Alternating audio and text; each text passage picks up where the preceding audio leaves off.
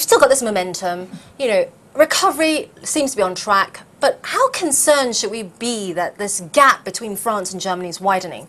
We should be a bit concerned. You know, France is the second biggest economy in the Eurozone, and what we're seeing here is seeing France business conditions continue to deteriorate, and deteriorating at a faster rate, and that means that France is a big drag on the Eurozone. You've got to remember that France is also a producer which exports to other Eurozone countries, and also an area which imports a lot from the Eurozone. So if France isn't doing well, that could be a bit of a problem for other markets as well. I mean, the other thing that's really clear about the data as well is it's very manufacturing-led.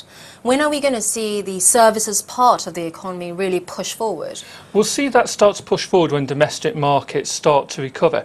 Now, as you say, lopsided towards manufacturing, and manufacturers have been boosted in recent months by good recovery in global trade volumes and trade flows. And that's been good for Germany. And that's been good for Germany. Germany's particularly good at that. With the China numbers we have showing China stabilises, Germany also exports a lot to China, so that's beneficial for them as well.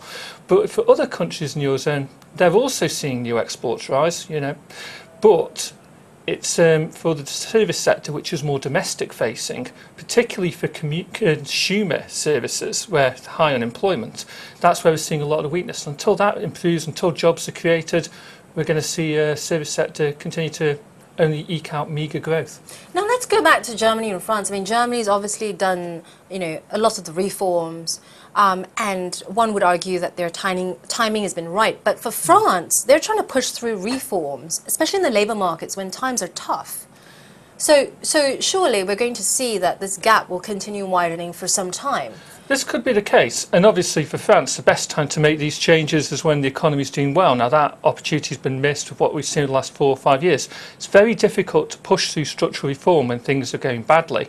Germany managed to get most of this out of the way in the early 2000s, so they've been benefiting from that, particularly in the labour market. Now the big question is, obviously we've got Merkel being sworn in tomorrow. Will we see with the coalition she's had to form, will that remove some of those flexibilities in the labour market and force Germany more towards France? It's too early to say, but that's still an option.